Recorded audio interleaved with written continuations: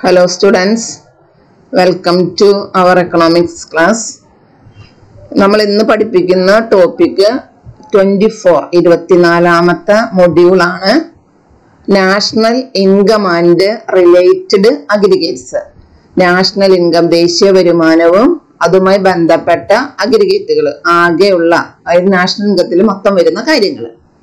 അപ്പോൾ നമ്മുടെ ഒരു ഇക്കോണമിയിൽ പ്രധാനപ്പെട്ട ഒബ്ജക്റ്റീവ്സ് എന്ന് പറയുന്നത് എന്താണ്? ജനങ്ങൾക്ക് ആവശ്യമുള്ള സാധനങ്ങൾ സേവനങ്ങളും ലഭ്യമാക്കുക.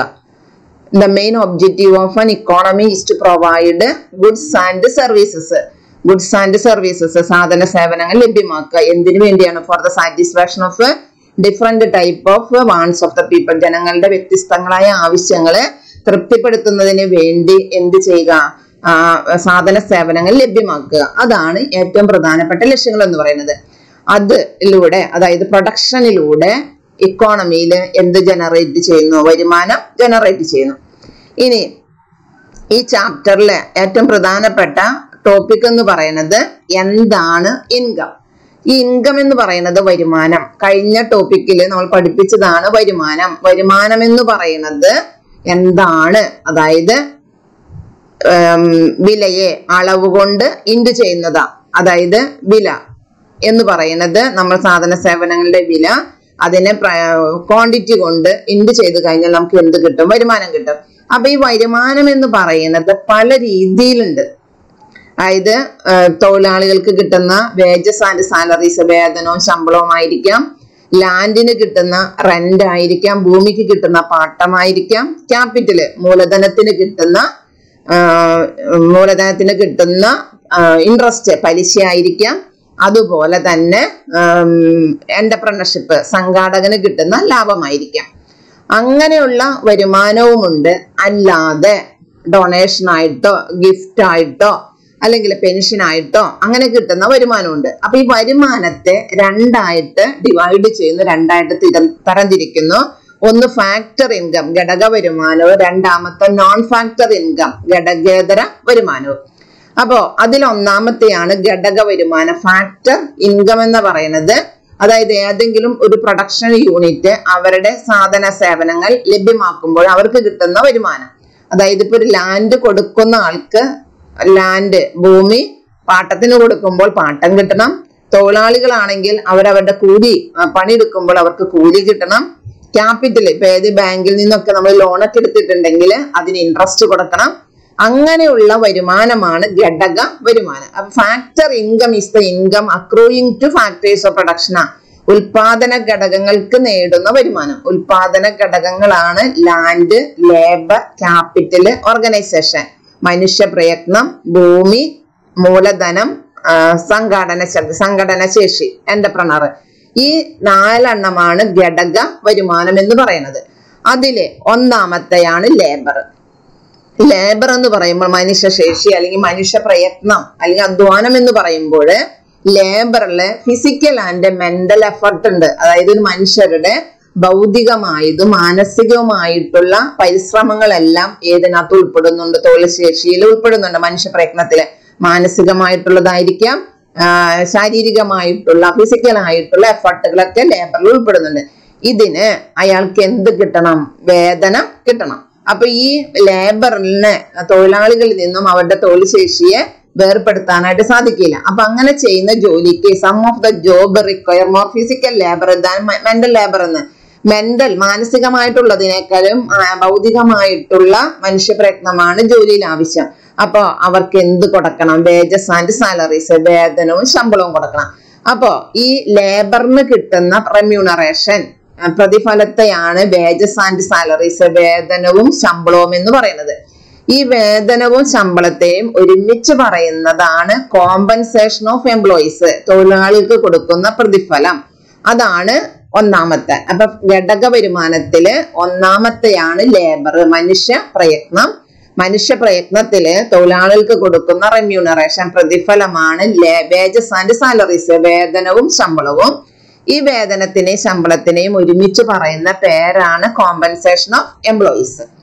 ഇനി രണ്ടാമത്തെ ഫാക്ടർ ഇൻകം ഘടക വരുമാനമാണ് land. By land in economics V mean all that is given to as free by nature, പ്രകൃതിയിൽ നിന്ന് കിട്ടുന്നതായിരിക്കാം. അതായത് പ്രകൃതി എന്ന് പറയുമ്പോൾ ഭൂമിയുടെ ബിലോ ആൻഡ് അബവ്, മുകളിൽ നിന്നോ താഴത്തു നിന്നോ കിട്ടുന്ന ഇതെല്ലാം ലാൻഡിൽ ഉൾപ്പെടുന്നു. അപ്പൊ സർഫൈസ്, ഉപരിതലം എന്ന് പറയുമ്പോൾ അത് സോയിൽ ഉള്ളതായിരിക്കാം, മണ്ണുള്ളതായിരിക്കാം, വെള്ളമുള്ളതായിരിക്കാം, കാടായിരിക്കാം. ഇതെല്ലാം ഏതിനകത്ത് ഉൾപ്പെടുന്നുണ്ട്? ഭൂമിയിൽ ഉൾപ്പെടുന്നുണ്ട്. അതുപോലെ തന്നെ ഇപ്പൊ വെള്ളത്തിലാണെങ്കിലും ഈ സർഫൈസിൽ, ഉപരിതലത്തിൽ എന്ന് പറയുമ്പോൾ മിനറൽ ആയിട്ടുള്ള ഡെപ്പോസിറ്റുകളുണ്ട്.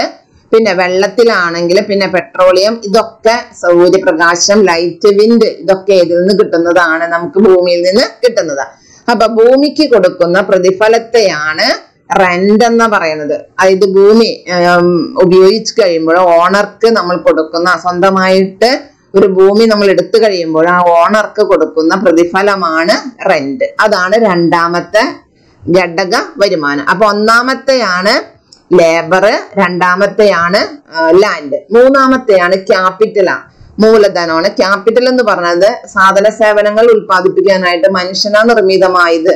അതായത് ഇപ്പൊ ഭൂമിയുടെ ഘടനയിൽ മാറ്റം വരുത്തിയിട്ടുണ്ടാവും, മെഷീൻസ് വാങ്ങിയതായിരിക്കാം, എക്യുപ്മെന്റ്സ് ഉപകരണങ്ങളായിരിക്കാം, വെഹിക്കിൾസ്, മെറ്റീരിയൽസ്, ഇതൊക്കെ ഇതിനകത്ത് ഉൾപ്പെടുന്നു, ക്യാപിറ്റലിൽ ഉൾപ്പെടുന്നു. അപ്പൊ ക്യാപിറ്റലിന് കൊടുക്കുന്ന പ്രതിഫലത്തെയാണ്, പേയ്മെന്റിനെയാണ് ഇൻട്രസ്റ്റ് എന്ന് പറയുന്നത്, പലിശ എന്നാണ് പറയുന്നത്. നാലാമത്തെയാണ് എന്റർപ്രണർഷിപ്പ് ആണ്, സംഘാടക ശേഷിയാണ്. ഇതെല്ലാം ബിസിനസ് സ്റ്റാർട്ട് ചെയ്യുകയും ഓർഗനൈസ് ചെയ്യുകയും ചെയ്യുന്ന വ്യക്തി, ആ വ്യക്തി എടുക്കുന്ന ഇനീഷ്യേറ്റീവിനെയാണ് എന്റർപ്രണർ എന്ന് പറയുന്നത്, എന്റർപ്രണർഷിപ്പ് എന്ന് പറയുന്നത്. ഏറ്റെടുക്കുന്ന വ്യക്തിനെയാണ് എന്റർപ്രണർ എന്ന് പറയുന്നത്. The one who takes this initiative, initiative എടുക്കുന്നത് ആരാണോ അയാൾ എന്താണ്? എന്റർപ്രണറാ. എന്റർപ്രണർക്ക് കിട്ടുന്ന വരുമാനമാണ് പ്രോഫിറ്റ്. ഓക്കെ, അപ്പൊ 4 ഫാക്ടർ ഇൻകം ആണ്.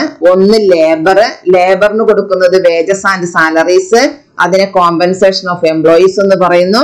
രണ്ടാമത്തെ ലാൻഡിന് കൊടുക്കുന്നത് റെന്റ്, മൂന്നാമത്തെ ക്യാപിറ്റൽ, മൂലധനത്തിന് കൊടുക്കുന്നത് പലിശ, നാലാമത്തെ എന്റർപ്രണർഷിപ്പ് കൊടുക്കുന്നത് പ്രോഫിറ്റ്. ഈ 4 എണ്ണമാണ് ഫാക്ടർ ഇൻകം. അപ്പൊ ഫാക്ടർ ഓണേഴ്സിനാണ് ഫാക്ടർ ഇൻകം കിട്ടുന്നത്. അപ്പൊ compensation of employees, rent, interest, profit, ഈ 4ഉമാണ് factor income. Okay, next topic ആണ് നോൺ ഫാക്ടർ ഇൻകം ആണ്. അതായത് ഏതെങ്കിലും രീതിയിൽ കിട്ടുന്ന ഡൊണേഷൻസ് ഒക്കെ അല്ലെങ്കിൽ മണി റെസീപ്റ്റ്സ് ഒക്കെ, അതായത് ആളുകൾ അവിടെ സാക്രിഫൈസ് ചെയ്യുന്നില്ല, ഇപ്പൊ ജോലി ചെയ്യുകയോ മൂലധനം കടമെടുക്കുകയോ ഒന്നും ചെയ്യുന്നില്ല. അതാണ് ഘടകേതര വരുമാനമാണ്. There are certain money receipts which do not involve any sacrifice on the part of the recipients. അതായത് ഇത് സ്വീകരിക്കുന്ന ആളുടെ ഭാഗത്ത് നിന്ന് യാതൊരു രീതിയിലുമുള്ള സാക്രിഫൈസ് ഒന്നും ഇല്ല. അതായത് ഗിഫ്റ്റുകളായിട്ടും ഡൊണേഷൻ ആയിട്ടും, ഇപ്പൊ ചാരിറ്റികളൊക്കെ, ചാരിറ്റബിൾ ഇൻസ്റ്റിറ്റ്യൂഷൻസ് ഒക്കെ കൊടുക്കുന്ന ഡൊണേഷൻസ് ഉണ്ടല്ലോ, അത്, ടാക്സ്, ഫൈൻ, ഇതൊക്കെ ഇതിനകത്ത് ഉൾപ്പെടുന്നു, നോൺ ഫാക്ടർ ഇൻകത്തില് ഉൾപ്പെടുന്നു. അപ്പൊ ഈ നോൺ ഫാക്ടർ ഇൻകത്തില് ഈ പറഞ്ഞ ഗിഫ്റ്റുകളോ ഡൊണേഷൻസോ അല്ലെങ്കിൽ ടാക്സോ ഫൈനോ ഇതൊന്നും, these incomes are not included, ഏതിനകത്ത് ഉൾപ്പെടുന്നില്ല, നാഷണൽ ഇൻകത്തില് ഉൾപ്പെടുന്നില്ല. അപ്പോ 2 വരുമാനമാണ്, ഒന്ന് ഫാക്ടർ ഇൻകവും രണ്ടാമത്തെ non factor ഇൻകവും. Factor ഇൻകത്തില് labour, land, capital, entrepreneurship. Non factor ഇൻകത്തില് യാതൊരു രീതിയിലുള്ള സാക്രിഫൈസ് ഇല്ല. ഇത് നമുക്ക് സ്വീകരിക്കുന്ന ആൾക്ക് യാതൊരു രീതിയിലും ബുദ്ധിമുട്ടുമില്ല. ഗിഫ്റ്റുകൾ, ഡൊണേഷൻസ് ഒക്കെയാണ് non factor income. Next topic ആണ് ബേസിക് എക്കണോമിക് ആക്ടിവിറ്റീസ് ആണ്. പ്രധാനപ്പെട്ട സാമ്പത്തിക പ്രവർത്തനങ്ങൾ എന്തൊക്കെയാണ്? 3 കാര്യങ്ങളാണ്: പ്രൊഡക്ഷൻ, കൺസംഷൻ, ഇൻവെസ്റ്റ്മെന്റ്. ഉൽപാദനം, ഉപഭോഗം, നിക്ഷേപം. ഈ 3 കാര്യങ്ങളാണ് ഇക്കോണമിയിലെ പ്രധാനപ്പെട്ട അടിസ്ഥാന സാമ്പത്തിക പ്രവർത്തനങ്ങൾ. അതിൽ ഫസ്റ്റ് ആണ് പ്രൊഡക്ഷൻ ആണ്. പ്രൊഡക്ഷൻ എന്ന് പറയുന്നത് നിലവിലുള്ള കമ്മോഡിറ്റിക്ക് വാല്യൂ സൃഷ്ടിക്കുന്നതാണ്. അതായത് ഇപ്പൊ ഒരു മരമാണെങ്കിൽ ആ മരം കൊണ്ട് ഒരു കട്ടിലോ മേശ ഉണ്ടാക്കിയാൽ അതിന് എന്ത് വരാണ്? വാല്യൂ വരാണ്. അതാണ് പ്രൊഡക്ഷൻ എന്ന് പറയുന്നത്. അപ്പൊ പ്രൊഡക്ഷൻ പ്രോസസ്സില് ഈ പറഞ്ഞ കമ്പൈൻഡ് എഫർട്ട്, അതായത് ലേബറേഴ്സിന്റെ ഒക്കെ കഠിനാധ്വാനത്തിന്റെ ഫലമായിട്ട് അതിന് എന്തുണ്ടാവുന്നു? വാല്യൂ, മൂല്യം സൃഷ്ടിക്കുന്നു. അപ്പൊ ദിസ് ഇൻക്രീസ് ഇൻ വാല്യൂ, ഈ വാല്യൂവിൽ ഉണ്ടാവുന്ന വർധനവിനെയാണ് പ്രൊഡക്ഷൻ എന്ന് പറയുന്നത്. അപ്പൊ പ്രൊഡക്ഷൻ എന്ന് പറയുന്നത്, ഉൽപാദനം എന്ന് പറയുന്നത് നിലവിലുള്ള കമ്മോഡിറ്റിക്ക് വാല്യൂ സൃഷ്ടിക്കുന്നതാണ് പ്രൊഡക്ഷൻ. നെക്സ്റ്റ് കൺസംഷൻ ആണ്, ഉപഭോഗമാണ്. ഈ ഉൽപാദന സാധനങ്ങൾ സേവനങ്ങൾക്ക് ഉപയോഗിച്ച് എന്ത് ചെയ്യാണ്? വ്യക്തികളുടെ ആവശ്യങ്ങൾ നിറവേറ്റുന്നു. അതായത് collective wants of the people. ഈ ഉൽപാദനത്തിൽ ഉപയോഗിച്ച ഇപ്പൊ കട്ടലോ മേശയോ അല്ലെങ്കിൽ ഇപ്പൊ അരിയോ അങ്ങനെ എന്തൊക്കെ സാധനങ്ങൾ ഉൽപ്പാദിപ്പിച്ചോ വെജിറ്റബിൾസോ ഉൽപ്പാദിപ്പിച്ചോ അത് ആർക്ക് വേണ്ടിയാണ്? കൺസ്യൂമേഴ്സ്, ജനങ്ങള് മനുഷ്യരുടെ ആവശ്യങ്ങൾക്ക് വേണ്ടി ഉപയോഗിക്കുകയാണ്. അപ്പോഴാണ് അത് എന്തായിട്ട് മാറുന്നത്? കൺസംഷൻ ആയിട്ട് മാറുന്നത്. അപ്പൊ കൺസംഷനില് ഫുഡ് ഐറ്റംസ് ആയിരിക്കാം, ക്ലോത്ത് ആയിരിക്കാം, ഷൂ ആയിരിക്കാം, ഇപ്പൊ മറ്റ് ഗവൺമെന്റ് നൽകുന്ന പാലങ്ങളോ റോഡുകളോ പാർക്കുകളോ സ്കൂളുകളോ ആശുപത്രികളോ ഇതൊക്കെ ഇതിനകത്ത് ഉൾപ്പെടുന്നു, കൺസംഷനിൽ ഉൾപ്പെടുന്നു. നെക്സ്റ്റ് മൂന്നാമത്തെയാണ് ഇൻവെസ്റ്റ്മെന്റ് ആണ്. ഇൻവെസ്റ്റ്മെന്റ് എന്ന് പറയുന്നത് കൺസംഷൻ കഴിഞ്ഞിട്ട് പ്രൊഡക്ഷനിൽ വരുന്ന ഭാഗമാണ്. അതായത് മെഷീൻസ്, എക്യുപ്മെന്റ്സ് ഒക്കെ ഏതാണ്? ഇൻവെസ്റ്റ്മെന്റ് ആണ്. അപ്പൊ ഇൻവെസ്റ്റ്മെന്റിനെ തന്നെയാണ് ക്യാപിറ്റൽ ഫോർമേഷൻ എന്ന് പറയുന്നത്. ഇതാണ് ക്യാപിറ്റൽ ഫോർമേഷൻ ആണ് ഇക്കോണമിയിലെ ഫ്യൂച്ചർ പ്രൊഡക്ഷന്റെ, ഭാവിയിലെ ഉൽപാദനത്തിന്റെ കാര്യക്ഷമത വർദ്ധിപ്പിക്കുന്നത് ഏതിലൂടെയാണ്? ഇൻവെസ്റ്റ്മെന്റിലൂടെ ആണ്. അപ്പൊ 3 പ്രധാനപ്പെട്ട സാമ്പത്തിക പ്രവർത്തനങ്ങളാണ് പ്രൊഡക്ഷൻ, കൺസംഷൻ, ഇൻവെസ്റ്റ്മെന്റ്. ഇനി നമ്മുടെ നെക്സ്റ്റ് ടോപ്പിക് ആണ് closed economy and open economy. എന്താണ് ക്ലോസ്ഡ് ഇക്കോണമി? എന്താണ് ഓപ്പൺ ഇക്കോണമി? ക്ലോസ്ഡ് ഇക്കോണമി എന്ന് പറയുമ്പോൾ അതായത് മറ്റു രാജ്യങ്ങളുമായി യാതൊരു ബന്ധവും ഇല്ലാത്തതാണ് ക്ലോസ്ഡ് ഇക്കോണമി. അതിപ്പോ നിലവിലില്ല. ഇനി ഓപ്പൺ ഇക്കോണമി എന്ന് പറയുന്നത് ഇന്ന് നമ്മൾ എല്ലാ രാജ്യങ്ങളുമായി എക്കണോമിക് റിലേഷൻസ് ആണ്, സാമ്പത്തിക ബന്ധത്തിലാണ്. അതാണ് ഓപ്പൺ ഇക്കോണമി. അപ്പൊ എന്താണ് open economy? Open economy is A term used for A country which has economic relation with the rest of the world. ലോകത്തിലെ മറ്റു രാജ്യങ്ങളുമായി, നമ്മുടെ ഇപ്പൊ ഇന്ത്യ ആയിരിക്കാം, ഇന്ത്യ ലോകത്തെ മറ്റു രാജ്യങ്ങളുമായി സാമ്പത്തിക ബന്ധത്തിൽ ഏർപ്പെടുന്നതാണ് ഓപ്പൺ ഇക്കോണമി. എന്നാൽ ക്ലോസ്ഡ് ഇക്കോണമി എന്ന് പറയുന്നത് is termed as which has no economic relation with the rest of the world. രാജ്യങ്ങളുമായി യാതൊരു ബന്ധവും ഇല്ലാത്തതാണ് ക്ലോസ്ഡ് ഇക്കോണമി. ഇന്നത്തെ പ്രസന്റ് ഡേയില് ഇങ്ങനെയുള്ള ക്ലോസ്ഡ് ഇക്കോണമി വളരെ റയർ ആണ്. അപ്പൊ ഓപ്പൺ ഇക്കോണമി എന്ന് പറയുന്നത് മറ്റു രാജ്യങ്ങളുമായിട്ട് സാമ്പത്തിക ബന്ധമുള്ളതാണ് ഓപ്പൺ ഇക്കോണമി. സാമ്പത്തികമായി യാതൊരു ബന്ധമില്ലാത്തതാണ് ക്ലോസ്ഡ് ഇക്കോണമി. ഇനി എന്താണ് സ്റ്റോക്ക്, എന്താണ് ഫ്ലോ? സ്റ്റോക്ക് എന്ന് പറയുന്നത് ഒരു നിശ്ചിത സമയത്ത് അളക്കാൻ കഴിയുന്നതാ. ഇപ്പൊ വെൽത്ത്, പോപ്പുലേഷൻ, മണി സപ്ലൈ ഇതൊക്കെ എന്താണ്? സ്റ്റോക്കാണ്. അതിന് പ്രത്യേകിച്ച് ടൈം ഡൈമെൻഷൻ ഇല്ല. ഫ്ലോ എന്ന് പറയുന്നത് ഇപ്പൊ ഒരു മാസത്തില്, വർഷത്തില്, ദിവസത്തിലൊക്കെ നമുക്ക് അളക്കാൻ കഴിയുന്നതാണ് ഫ്ലോ എന്ന് പറയുന്നത്. അതിങ്ങനെ ഒഴുകിക്കൊണ്ടിരിക്കുകയാണ്. ഫ്ലോ എന്ന് പറയുന്നത് നമുക്ക് ഇപ്പോ സ്ഥിരമായി കൃത്യമായിട്ട് അളക്കാനായിട്ട് സാധിക്കുന്നില്ല.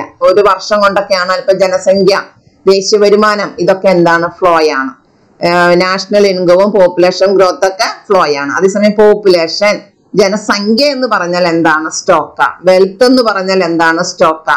അതേസമയം ഇൻകം എന്ന് പറയുന്നത് എന്താണ്? ഫ്ലോ വരികയും കൂടുകയും കുറയുകയൊക്കെ ചെയ്യുന്നു. അപ്പൊ ഒരു വർഷം കൊണ്ടൊക്കെ അളക്കാൻ കഴിയുന്നതാണ് ഫ്ലോ. ഒരു നിശ്ചിത സമയത്ത് നമുക്ക് അളക്കാൻ കഴിയുന്നതാണ് സ്റ്റോക്ക് എന്ന് പറയുന്നത്. നെക്സ്റ്റ് എന്താണ് സർക്കുലർ ഫ്ലോ? സർക്കുലർ ഫ്ലോ എന്ന് പറയുന്നത് ഒരാളുടെ വരുമാനം മറ്റൊരാളുടെ ചെലവാണ്. ഒരാളുടെ ചെലവ് മറ്റൊരാളുടെ വരുമാനമാണ്. ഇപ്പൊ ഒരു ഫേം കുറെ പണം ചെലവാക്കുന്നു, അതായത് ജോലിക്കാരെ വയ്ക്കുന്നു. അപ്പൊ ജോലിക്കാർക്ക് എന്ത് കൊടുക്കണം? ശമ്പളം കൊടുക്കണം, മറ്റ് പണം കടമെടുത്തിട്ടുണ്ടെങ്കിൽ അതിന് പലിശ കൊടുക്കണം. അതൊക്കെ എന്താണ്? ചെലവായിട്ട് പോകാണ്. ഈ ചെലവ് തൊഴിലാളികൾക്ക് ഇപ്പൊ വരുമാനം കിട്ടിക്കഴിഞ്ഞാൽ അത് കൺസംഷന് വേണ്ടി ഉപയോഗിക്കുമ്പോൾ അത് സ്ഥാപനത്തിന്റെ എന്തായിട്ട് മാറുന്നു? വരുമാനമായിട്ട് മാറുന്നു. അപ്പൊ എന്താണ് വരുമാനത്തിന്റെ സർക്കുലർ ഫ്ലോ, ചാക്രിക പ്രവാഹം എന്ന് പറയുന്നത് എന്താണ്? Production, consumption and investment. നമ്മൾ നേരത്തെ പറഞ്ഞു, സമ്പദ് വ്യവസ്ഥയിലെ പ്രധാനപ്പെട്ട പ്രവർത്തനങ്ങളാണ് ഉൽപാദനം, ഉപഭോഗം, ഇൻവെസ്റ്റ്മെന്റ് എന്ന് പറയുന്നത്. In carrying out these economic activities, ഈ സാമ്പത്തിക പ്രവർത്തനങ്ങൾ നടപ്പിലാക്കണമെങ്കിൽ വിവിധ മേഖലകൾ തമ്മിൽ നമുക്ക് എന്ത് വേണം? ട്രാൻസാക്ഷൻസ്, ഇടപാടുകൾ വേണം. ആ ട്രാൻസാക്ഷൻസിനെയാണ് സർക്കുലർ ഫ്ലോ എന്ന് പറയുന്നത്. ഈ ട്രാൻസാക്ഷനിൽ വരുമാനവും വരും ചെലവും വരും, ഇൻകവും വരും എക്സ്പെൻഡിച്ചറും വരും. അപ്പൊ ഇൻകത്തിനെയും എക്സ്പെൻഡിച്ചറിനെയും ചേർത്തിട്ടാണ് എന്തെന്ന് പറയുന്നത്, സർക്കുലർ ഫ്ലോ എന്ന് പറയുന്നത്. അപ്പൊ ഈ സർക്കുലർ ഫ്ലോയില് രണ്ട് പ്രധാനപ്പെട്ട പ്രിൻസിപ്പിൾസ് ആണ്. വാങ്ങുന്ന ആൾക്ക് ചെലവാണെങ്കിൽ വിൽക്കുന്ന ആൾക്കത് വരുമാനമാണ്. അതാണ് ഒന്നാമത്തെ.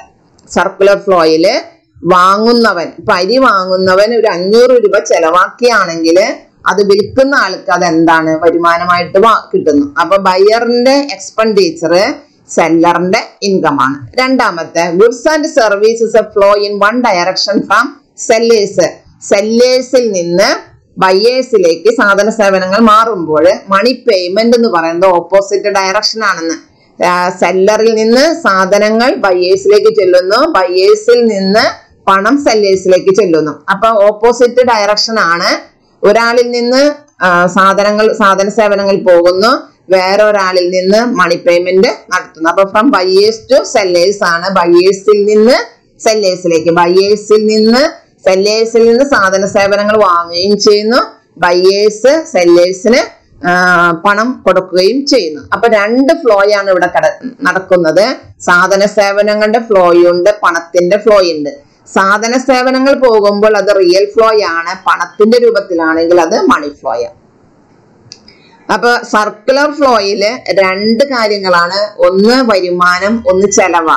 അപ്പൊ മണി ഫ്ലോ എന്ന് പറയുന്നത് പണത്തിന്റെ രൂപത്തിലുള്ള പേയ്മെന്റിനെ മണി ഫ്ലോ എന്നും സാധന സേവനങ്ങളുടെ രൂപത്തിലുള്ളതിന് റിയൽ ഫ്ലോ എന്ന് പറയുന്നു. അതായത് ഒരു ഫേമിൽ നിന്ന് അല്ലെങ്കിൽ സെല്ലറിൽ നിന്ന് സാധന സേവനങ്ങൾ വാങ്ങുന്ന ആള്, അത് റിയൽ ഫ്ലോയാണ്. ഈ സാധന സേവനങ്ങൾ വാങ്ങുന്ന ആള് ബയേഴ്സ് സെല്ലേഴ്സിന് പണം കൊടുക്കാണ്. അപ്പൊ അതെന്തായിട്ട് മാറുന്നു, മണി ഫ്ലോ ആയിട്ട് മാറുന്നു. അപ്പൊ ഇനി എന്താണ് റിയൽ ഫ്ലോ, എന്താണ് മണി flow? House hold rent, factor services. കുടുംബങ്ങള് ഘടക സേവനങ്ങൾ ചെയ്യാണ്. ലാൻഡ്, ലേബർ, നമ്മൾ നേരത്തെ കണ്ടതാണ്. Land, labour, capital and entrepreneurship സേവനങ്ങൾ നൽകുന്നു. ഈ സേവനങ്ങൾ, ദ ഫേം പ്രൊഡ്യൂസ് ഗുഡ്സ്, ഈ സേവനങ്ങൾ ഉപയോഗിച്ച് ഫേമുകൾ എന്ത് ചെയ്യാണ്, സാധന സേവനങ്ങൾ ഉൽപ്പാദിപ്പിക്കുന്നു. Such flow of factor services from house hold. ഈ ഹൗസ് ഹോൾഡിൽ നിന്ന് ഘടക സേവനങ്ങൾ ചെയ്യുമ്പോൾ കുടുംബങ്ങൾക്ക് എന്ത് കൊടുക്കുന്നുണ്ട്, സാധന സേവനങ്ങൾ നൽകുന്നുണ്ട്. അത് റിയൽ ഫ്ലോ ആണ്. സാധന സേവനങ്ങൾ വാങ്ങുമ്പോൾ അത് എന്തായിട്ട് മാറുന്നു, റിയൽ ഫ്ലോ ആയിട്ട് മാറുന്നു. അതേസമയം മോഡേൺ എക്കണോമിക്സിലെ മണി ഫ്ലോ എന്ന് പറയുമ്പോൾ goods and services and factor സർവീസസിനെ പണത്തിന്റെ രൂപത്തിൽ കണക്കാക്കുന്നത്. ഇത് ലാൻഡിന്റെ റെന്റും ലേബറിന്റെ വേജസും ക്യാപിറ്റലിന്റെ ഇൻട്രസ്റ്റും എന്റർപ്രണർഷിപ്പിന്റെ പ്രോഫിറ്റും.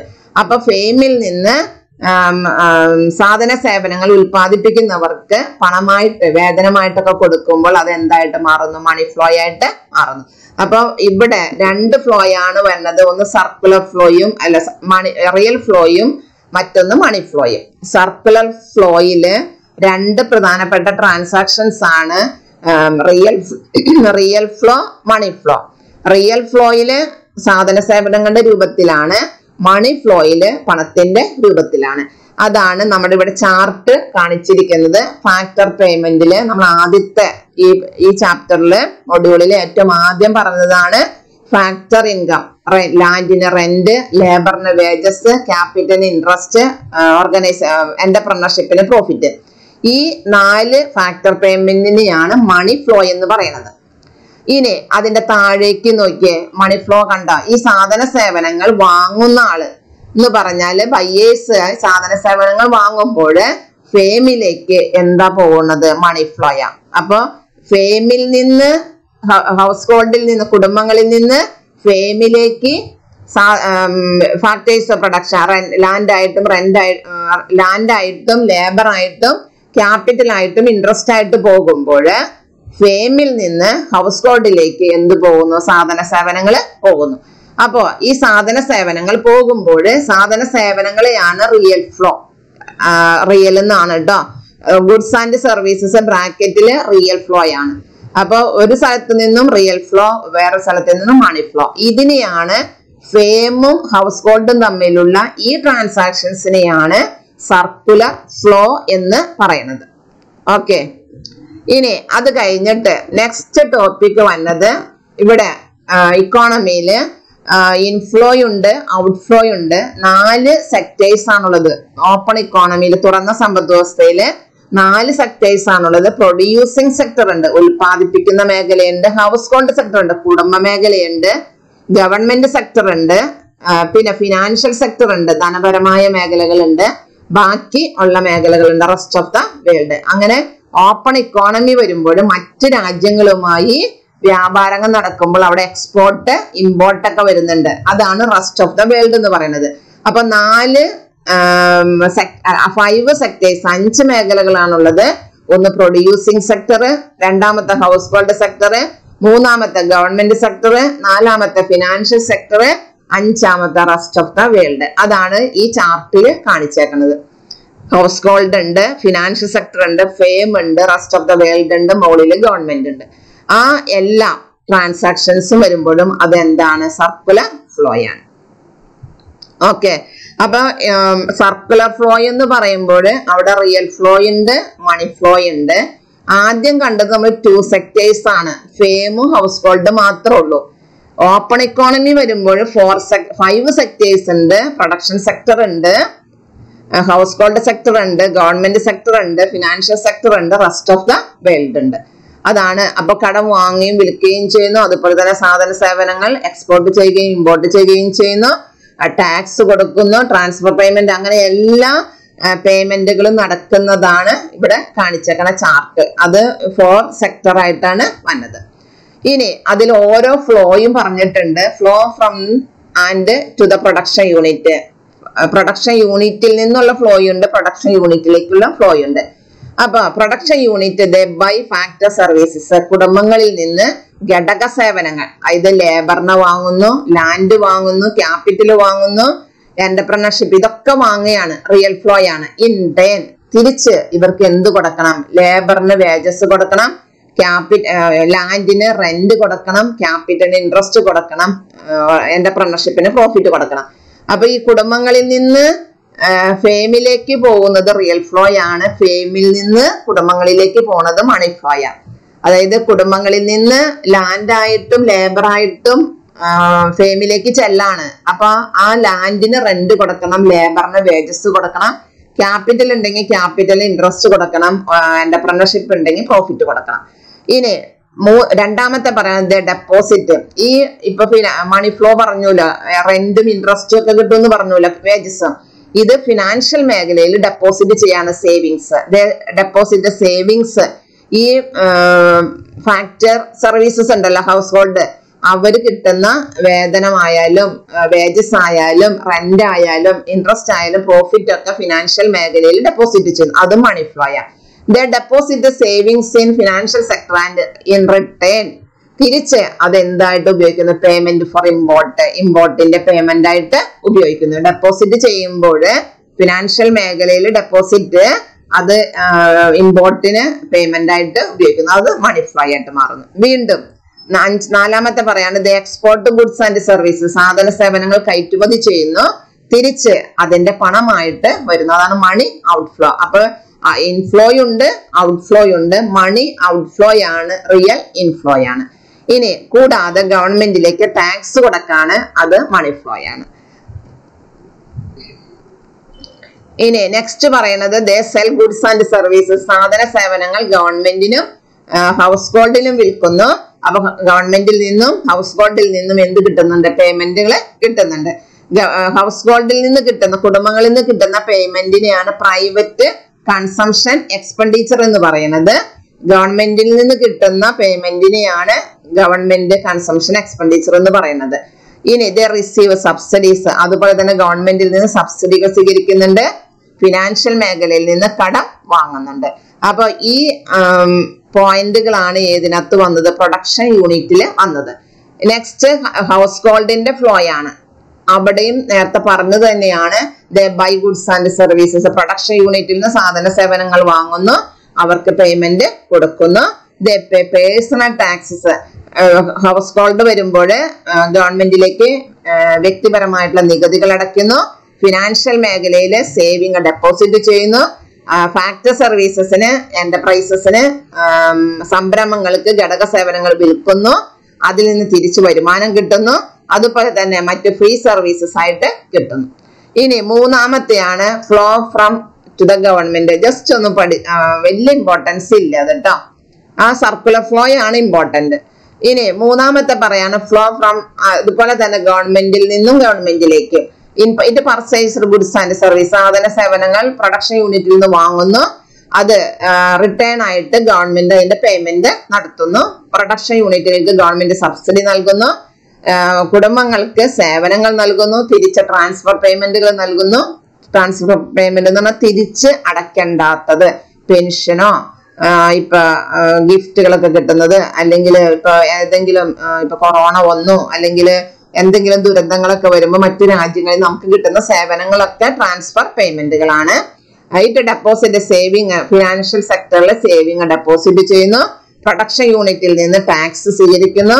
കുടുംബങ്ങളിൽ നിന്ന് പേഴ്സണൽ ടാക്സ് റിസീവ് ചെയ്യുന്നു. ഇനി ഫിനാൻഷ്യൽ മേഖലയിൽ വരുന്ന ഫ്ലോയാണ് ക്യാപിറ്റൽ. ഇറ്റ് ലെൻഡ് ക്യാപിറ്റൽ, അതായത് മൂലധനം കടം കൊടുക്കാൻ ഉൽപാദന യൂണിറ്റുകൾക്ക്, അതായത് ബിസിനസ് ഒക്കെ തുടങ്ങാനായിട്ട് മൂലധനം കടം പലിശയ്ക്ക് കൊടുക്കുന്നു. ഇത് റിസീവ് സേവിങ്സ് പ്രൊഡക്ഷൻ യൂണിറ്റിൽ നിന്ന്, കുടുംബങ്ങളിൽ നിന്ന്, ഗവൺമെന്റിൽ നിന്നല്ല ഫിനാൻഷ്യൽ മേഖലയിലേക്ക് എന്ത് സ്വീകരിക്കുന്നു? സേവിങ് സ്വീകരിക്കുന്നു. അഞ്ചാമത്തെയാണ് റെസ്റ്റ് ഓഫ് ദ വേൾഡ് ആണ്. ഗുഡ്സ് ആൻഡ് സർവീസസ് മറ്റ് രാജ്യങ്ങളുമായിട്ട് മറ്റു രാജ്യങ്ങളിൽ നിന്ന് ഇറക്കുമതി ചെയ്യുന്നു, തിരിച്ച് എന്ത് നടത്തുന്നു? അതിന്റെ പേയ്മെന്റ് നടത്തുന്നു. അപ്പൊ പണത്തിന്റെ രൂപത്തിലുള്ളത് മണി ഫ്ലോ ആണ്, സാധന സേവനങ്ങളുടെ രൂപത്തിലുള്ളത് റിയൽ ഫ്ലോ ആണ്. അപ്പൊ goods and services are exported, import പറഞ്ഞതുപോലെ തന്നെ കയറ്റുമതി ചെയ്യുന്നു മറ്റു രാജ്യങ്ങളിലേക്ക് സാധന സേവനങ്ങൾ. അപ്പൊ റിയൽ ഫ്ലോ ആണ്. തിരിച്ച് അതിന്റെ പേയ്മെന്റ് കിട്ടുമ്പോൾ അത് എന്തായിട്ട് മാറുന്നു? മണി ഫ്ലോ ആയിട്ട് മാറുന്നു. അപ്പൊ ഇവിടെ ക്വസ്റ്റ്യൻസ് വരുന്നുണ്ട്. എന്തൊക്കെയാണ്?